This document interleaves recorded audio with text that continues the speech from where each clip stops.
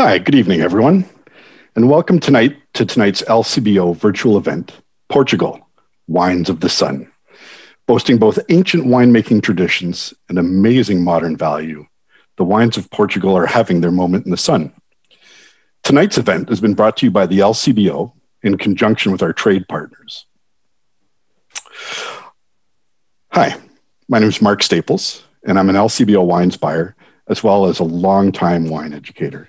And I'm really excited to be here tonight to help you discover a little bit more about the wines of Portugal and the renaissance that the country has been undergoing over the last 20 years. Joining me tonight is sommelier and wine educator, Michelle Paris. Hi there. Thank you, Mark. Welcome, everybody. I'm glad you were able to join us tonight. My name is Michelle Paris, and as Mark said, I am a wine educator and a certified sommelier. I am the owner of Adventure in Wine, a wine school that has pivoted to being a virtual wine school. I started the school about 6 years ago and really love teaching and talking about wine, so I'm thrilled to be here tonight. I just want to give you a little bit of background about Portugal and about possibly why Portugal has developed the way it has. Portugal sits alone. It's very far away from everybody else. It only has really one neighbor, which is Spain. So it is really developed independently. One of the things that happened in the 1850s, similar to everywhere in Europe, was disease. Powdery mildew and downy mildew, along with phylloxera, really decimated the Portuguese wine industry. And many vineyards were not replanted after this happened. The early 1920s or the early 20th century was a really tumultuous time in Portugal in terms of political unrest. And it became an authoritarian right-wing government or region in the 1930s. And that lasted 40 years until there was a coup by the left wing in 1974, which just goes to say that they were really very isolated for a very, very long time and not modernizing. So in and throughout this time, the quality of the wine was really coming from the cooperatives. There was not a lot of money for innovation or development. In 1986, the country became part of the European Union, and it wasn't until 2009 that official appellations, official classifications for the different areas in Portugal were created. This is just to say that Portugal is really very new in terms of coming into the modern world of winemaking, really only since 2009. So they've come a long way since then. A lot of the small winemakers that used to sell their grapes into the cooperatives are now making their own wine and proud of the wine that they're making. Money, investment has come into the country, and that has helped wineries modernize and innovate.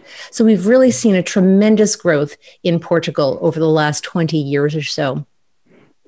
I was in Portugal a number of years ago as a judge at the National Portuguese Wine Awards, and I spent a lot of time tasting wine over 5 days for the competition, and I was amazed at the range of wines and the quality of wines that were being produced in Portugal.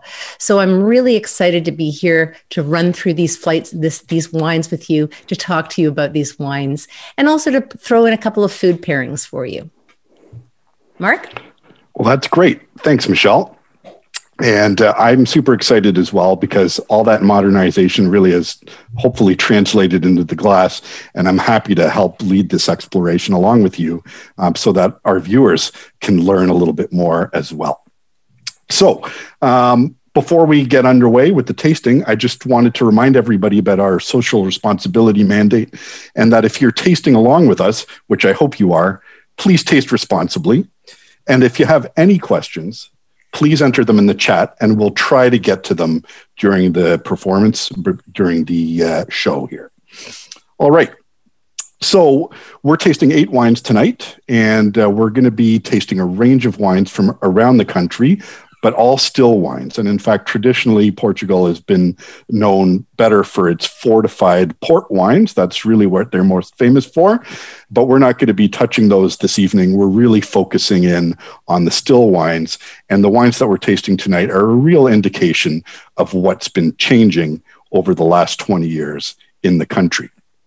So I think that we're going to start with a couple of white wines, and we're going to start with one of the most famous wines of Portugal, and that's Vinho Verde. Vinho Verde is a part of Portugal in the far northern part of the country along the Spanish border, and it's really well known for its light, crisp, easy drinking whites. And tonight we have 2 examples. Before we start tasting, I wanted to just comment on the fact that all 8 of the wines that we're tasting tonight are blends. And in fact, they're all blends of native Portuguese grape varieties. And that's really the product of that long, long history of grape growing that Portugal has, but also the isolation that Portugal was under didn't really allow to import a lot of different grapes. And so this is a chance for us to explore some grape varieties that perhaps many of us are not all that familiar with.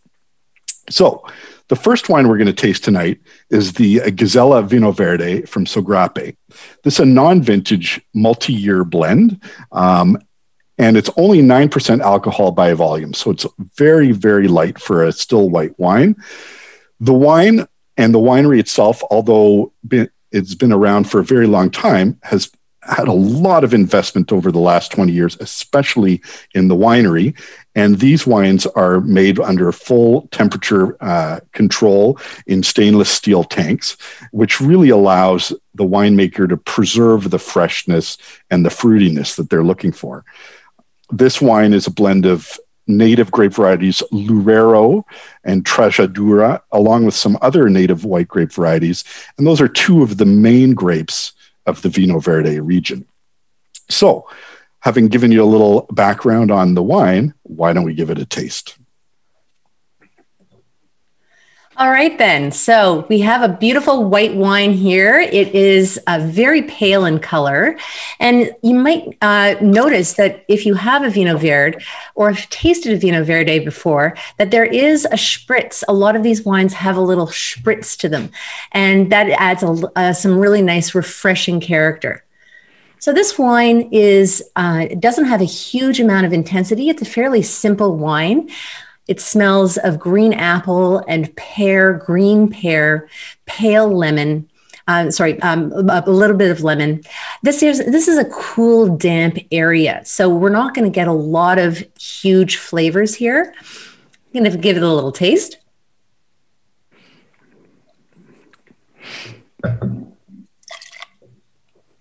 It's so refreshing.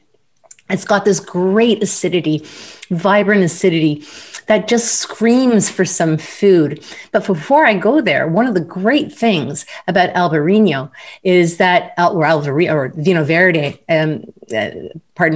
is that the alcohols tend to be very low. These are still dry wines, but this wine is only 9%. So if you're looking for a lower alcohol alternative, this is a great option for you.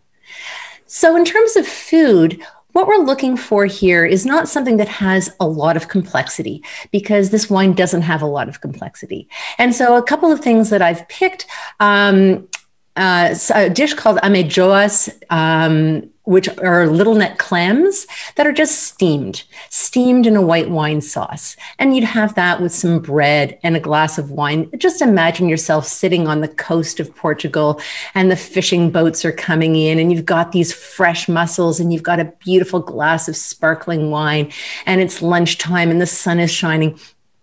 Can't we just be there right now? I'd love to.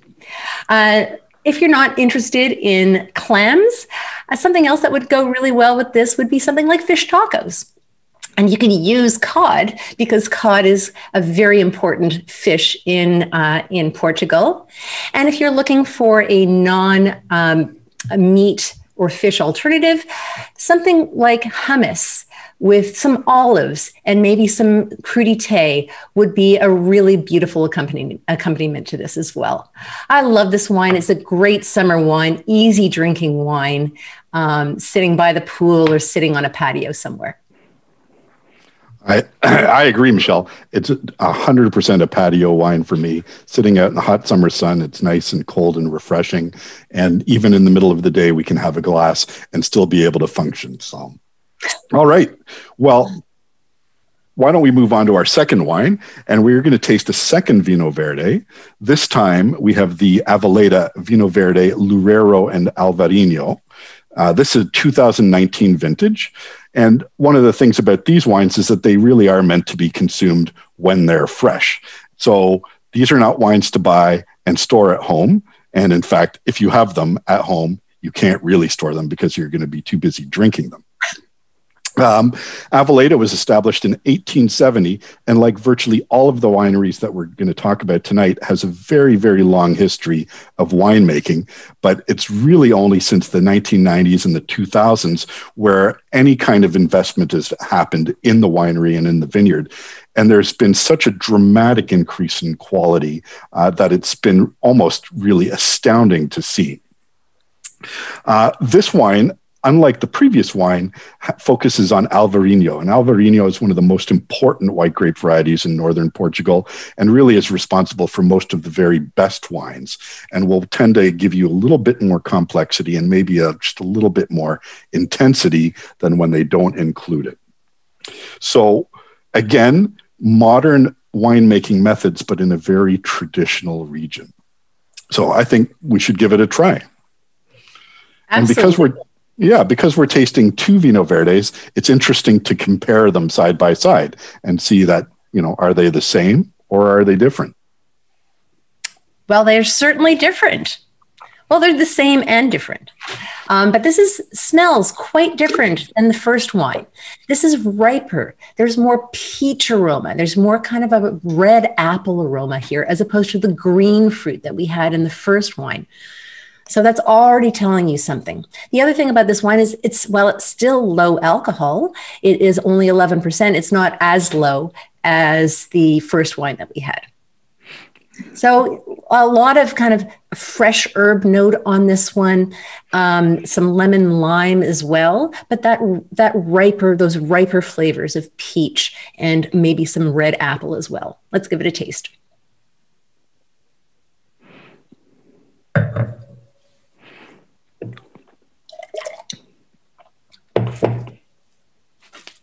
I love it. It is wonderful. It's fuller bodied than the first one we had. The first one we had was really crisp. This one is rounder and it still has lively acidity, but it's a little softer than the first one.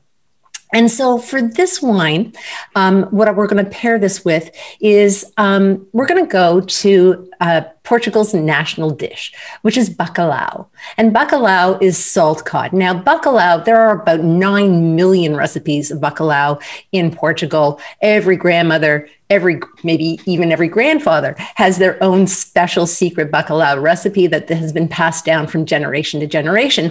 But bacalhau is generally salt cod, some potatoes and onions, maybe some hard-boiled eggs as well. The thing about bacalhau is that it's made with salt cod, so it tends to be a salty dish.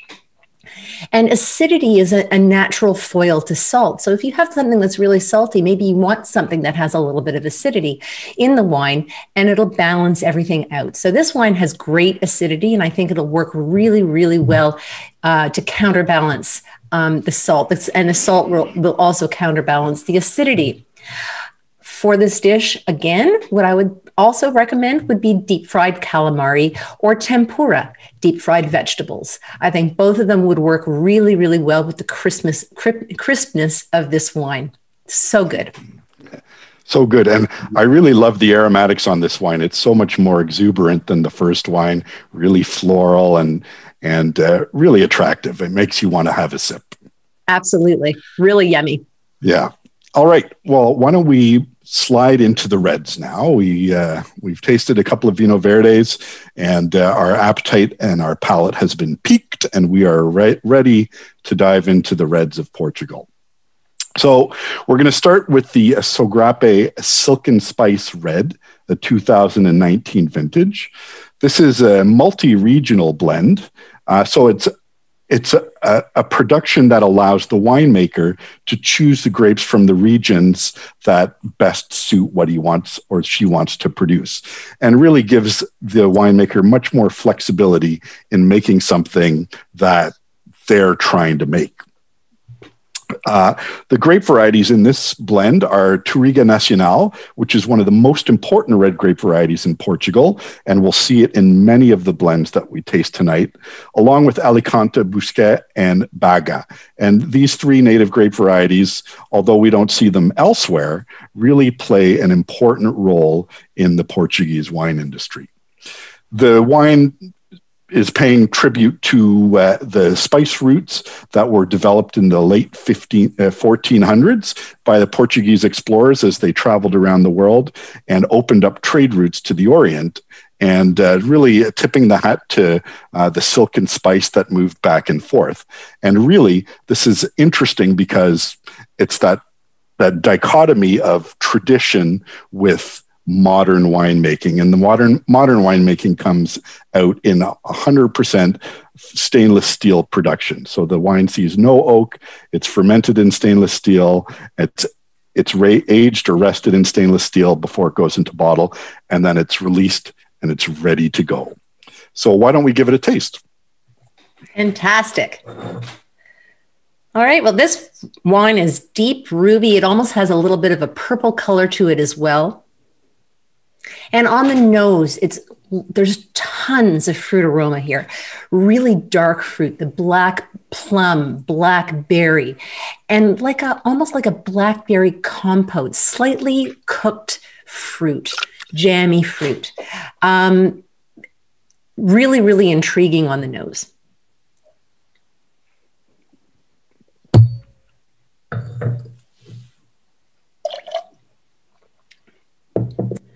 It's really soft and rich on the palate. It's got some fresh acidity here. It's not too much acidity, but it's got some great fresh acidity and very, very low on the tannin scale. So if you're not somebody who likes a lot of drying of the mouth from the tannins, this may be a wine that you would like to go to.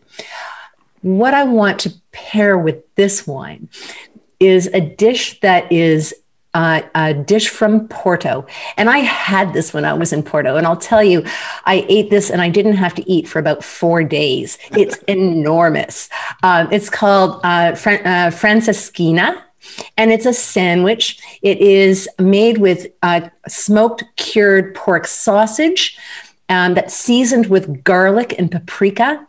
And also there's some fresh sausage in there. And it's put in between 2 pieces of bread because it's a sandwich, and topped with melted cheese, and it's put in a bowl or a plate, and there's this tangy beer sauce that goes around it. It's just crazy. And sometimes they even crack an egg on it. It's like an over-the-top croque monsieur. And it also comes with French fries because you need those French fries. But it's really, really good. And I think this kind of wine would go very well with this kind of food. This is the kind of wine that I would want to drink with that dish. But don't tell your doctor you've had it. And something else that's really a little bit simpler than this, and something that you can make at home, would just be a barbecued burger with a really great tangy barbecue sauce. And I think that kind of tang, that fruity tang in this wine will pair really well with that. And as a vegetarian option, think about an eggplant lasagna, or a zucchini lasagna, or an eggplant zucchini lasagna, something with some nice weight to it that will balance out this wine that has some weight. And I'm getting hungry. I also am getting hungry. So I can't wait to have a glass of wine once we're done and have something to eat. All right. Well, I agree. That's really soft, but really tasty wine ready to go. And I think that it would be great with a burger. I think 1 or 2 glasses and I'd be pretty happy. All right. Why don't we move on to the next wine? So our 4th wine is the Casa Santos Lima Quinta de Bons Ventos 2018 vintage. This wine, along with the next wine after that, both come from the area surrounding the capital city of Lisbon, located in the center of the country. And really, the vineyard was developed to produce product for the city. And so it grew up with the city, and the wines that are made there are really much more for the urban dweller than they are for the country dweller. The winery has been owned by the same family for over 5 generations, but there was a real modernization push in the 1990s, and they've really driven towards the export market. And we're fortunate that Canada is one of their markets, so we have a chance to have it here. The blend is Castelao, Camarate, Tinta Miúda, and Touriga Nacional again. And the Touriga Nacional, although it's not a large part of the blend, gives it a little bit of backbone and a little bit of dark, spicy fruit to it. So a little bit of oak aging with this wine, but not too much. And in fact, we'll find that with the vast majority of Portuguese wines that we see in market, oak is really almost never a dominant characteristic. If it's used at all, it's used just as a little seasoning ingredient. And so it really allows the fruit to shine through. But why don't we give it a taste, Michelle? Fantastic. The interesting thing about the wines from the Lisboa area, or there are a number of different appellations around Lisboa, but because of the expansion of Lisbon, at least 3 of these appellations are going to be disappearing in the not too distant future as the city expands, which is unfortunate. So this is ripe, but not overly ripe, not like the one that we previously had, which was very, very ripe. This is ripe, but not overly so. Fresh blackberries, fresh black cherry, and a slight spice, and that kind of clove or slight spice would be coming from some of the oak aging.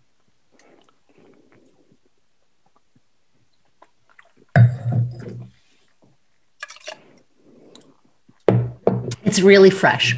It's got great acidity. It's not heavy at all. It's not one of these big, heavy wines.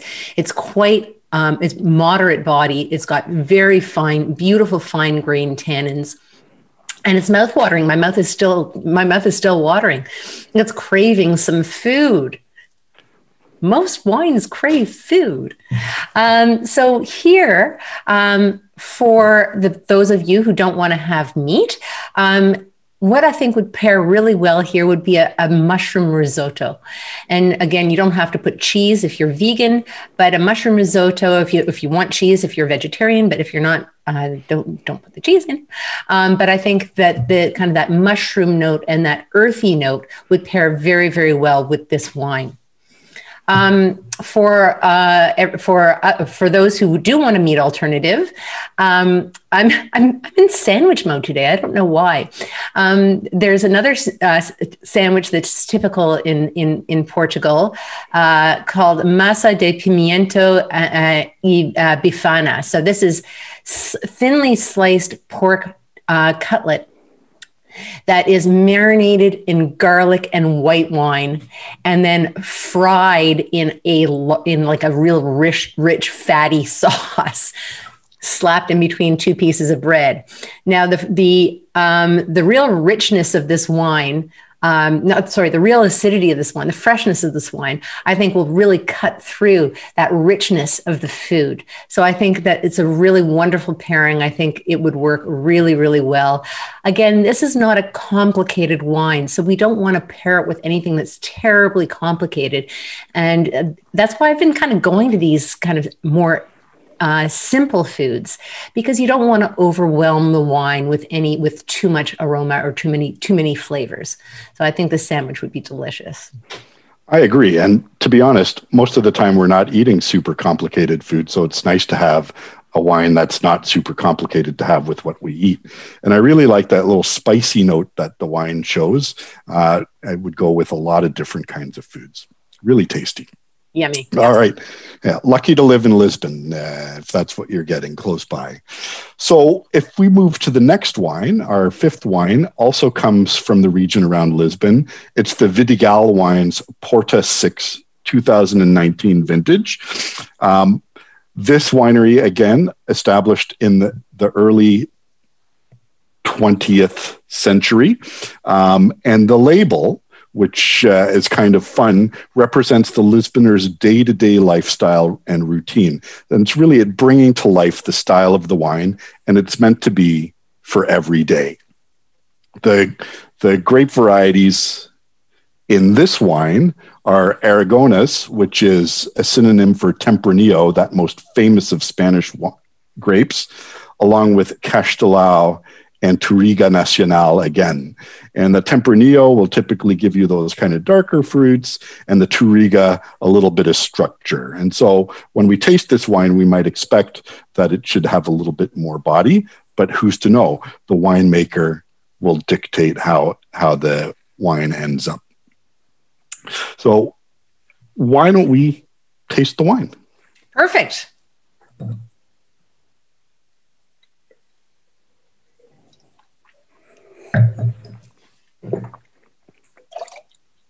Okay, well, on the nose, this has a lot of juicy red fruit, kind of like the last one that we just had.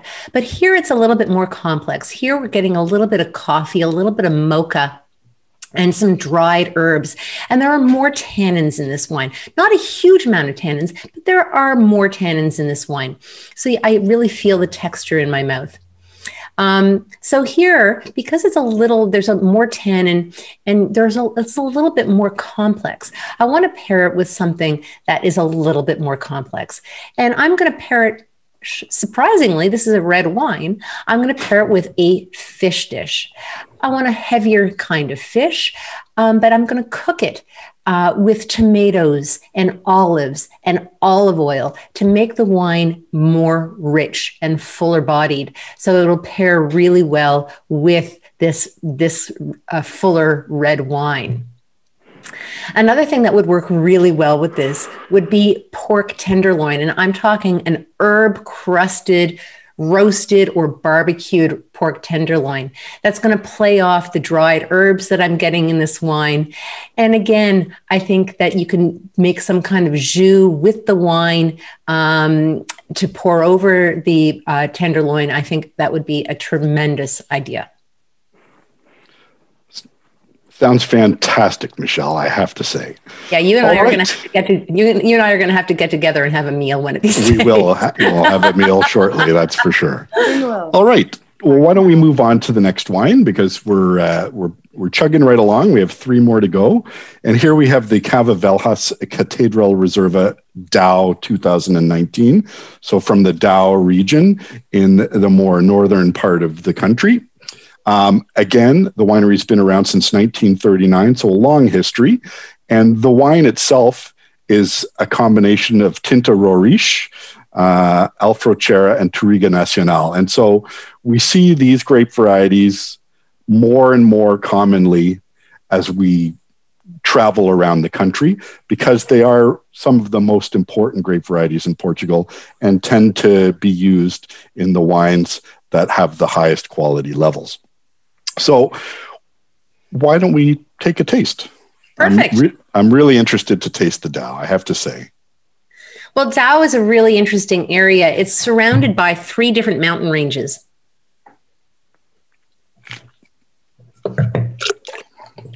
That protect the region, yummy, that protect the region from the cool air coming from the ocean and the really hot air that's coming from Spain. And so it's a really, Dow tends to produce wines that are very elegant, a little step above in elegance than the wines further, just a little bit further north from the Douro area. This is a perfect example of that. It's got fresh fruit, really bright acidity, but it's also got a little hint of smoke along with the fruit. And the fruit, there's a slight note of dried fruit as well, but it's mostly fresh. Prunes, a little bit of prune, and some plums. Now, in the mountains, there is an animal that likes to live in the mountains, and that's the wild boar. And so I think something going out hunting one day, grabbing, getting yourself a boar and then bringing it home and making a wild boar stew. I think that would be a great pairing for this wine. The richness of the boar will be balanced by the bright acidity of this wine.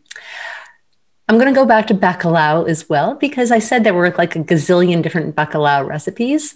And so if you had a bacalhau recipe that had a little bit more to it, like one that had a potato gratin as opposed to just potatoes, it would make the dish richer. It would make the dish a little bit heavier. And this way you could pair it with a red wine. And I think this red wine would be very, very good with this. And that smoky flavor that I'm getting in the wine would pair nicely with any kind of grilled vegetables, any kind of grilled vegetables where you might also get that hint of smoke in the vegetables as well. So that's what I have for you on this wine. Awesome. All right. Well, I think it's time to move on to our penultimate wine here. And this wine comes from the Douro Valley, arguably the most famous region in Portugal when it comes to making wine, and famous really for port wine, for that strong, dark, long-lived fortified wine. But about 20 years ago, this producer, Vicente Faria, who were established in 1758, so over 350 years ago, they saw the writing on the wall and they realized that the demand for port around the world was rapidly declining and they needed to be able to do something with their grapes. And so they made the revolutionary idea at the time of switching production away from fortified port wines to still wines. And really their neighbors thought they were insane because that tradition dictated that your best grapes always went into port and never were used for still wines. I think the last 20 years has proven the producer right, as more and more of the grape growers and the producers in the Douro Valley have shifted their production away from fortified wines to high quality still wines. And now many producers are using their very best grapes for that. And really the quality has shifted and increased so dramatically. It's been really wonderful to see. This wine is made from the traditional port grapes, Touriga Nacional, Touriga Franca, and Tinta Roriz. And I think that ideally we're going to find some of those port flavors without the port body in the wine. So why don't we taste and see? Fantastic. Well, for those of you who have had port wine before and smelled port wine, there's definitely aromas of black fruit, black berry, black cherry, black plum, and quite ripe as well. In fact, I'm sitting in the Douro Valley right now. That's what we have behind me. And you can see it's a very, very hilly. It's got steep hills that are along the Douro River. And you can see in the background the terraces that they have to cut into these hills in order to be able to plant the grapes. It's a fascinating and beautiful area. So this wine also has the hallmark of those Douro port wines, the ripe black fruit, the black cherry, the black berry. There's a real kind of licorice note to this as well, black licorice, and maybe even a hint of chocolate. Making me hungry again. Mm-mm. And it's got fresh acidity, not the same freshness that the Dow wine had, but it's still quite fresh and present. It's soft, it's rich, very, very light tannins here. And it's, I think we need something to, from the region. One of the local dishes that they have is something called cabrito asado. Asado means barbecue in Spanish and Portuguese. And cabrito is kid goat.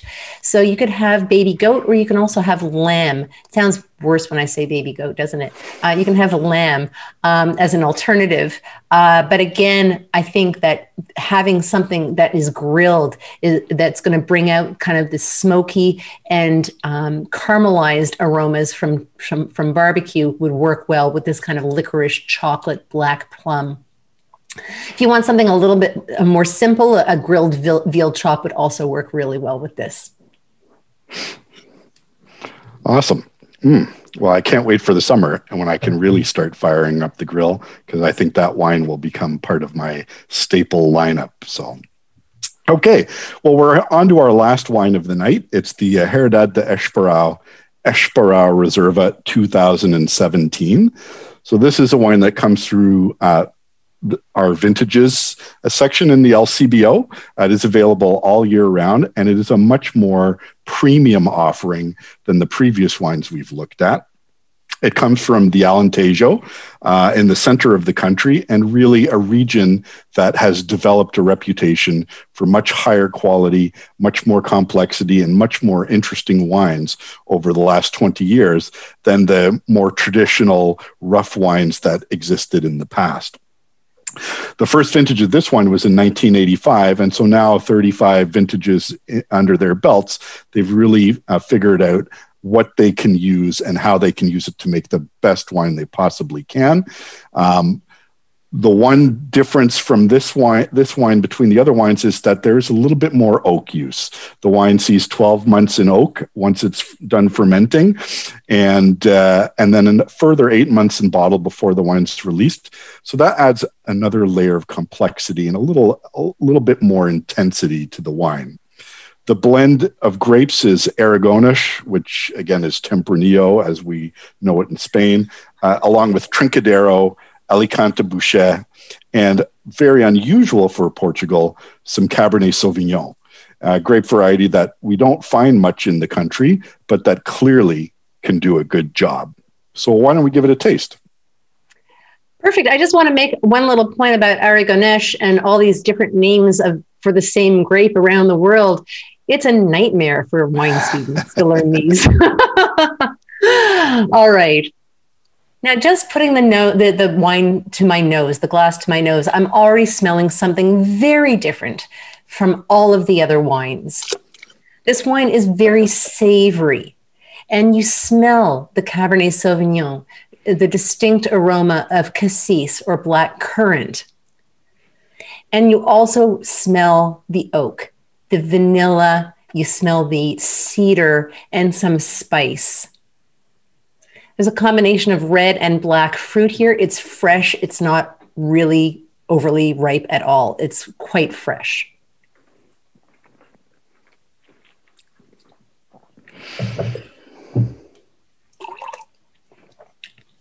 Oh, I just made a mess. It's very complex on the palate, and the flavors linger a long time. It's got good concentration of flavors and aromas.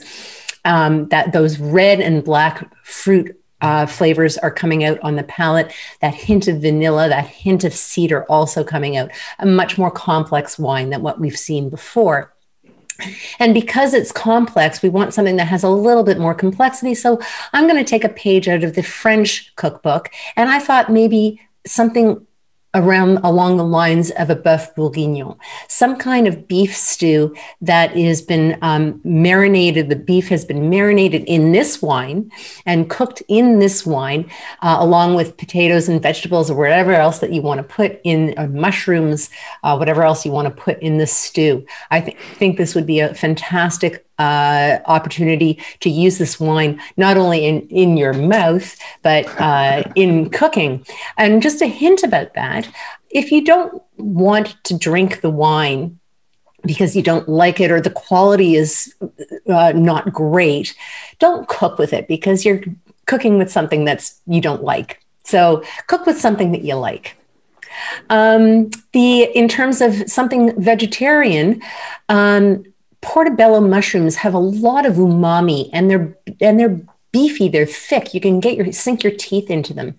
And beef also has a lot of umami. So I think grilled portobello mushrooms would be a really good alternative if you are looking for something non-meat based. Well, I really like this wine.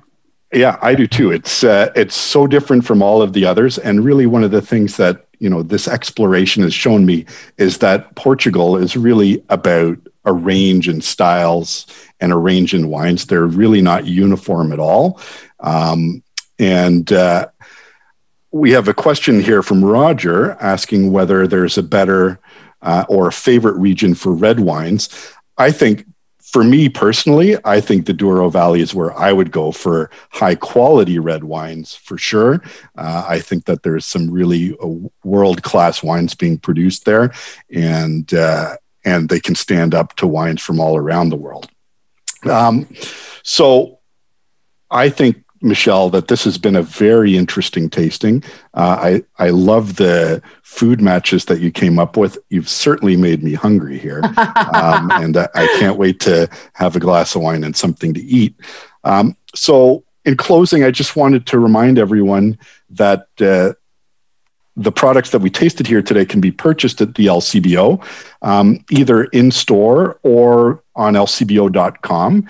And don't forget that right now, 6 of these wines can be purchased in a special online exclusive box for under $75. So what a great value. 6 wines, 6 of the wines that we tasted tonight for under $75. A great way to learn a little bit more about Portugal if you didn't have a chance to taste along with us today.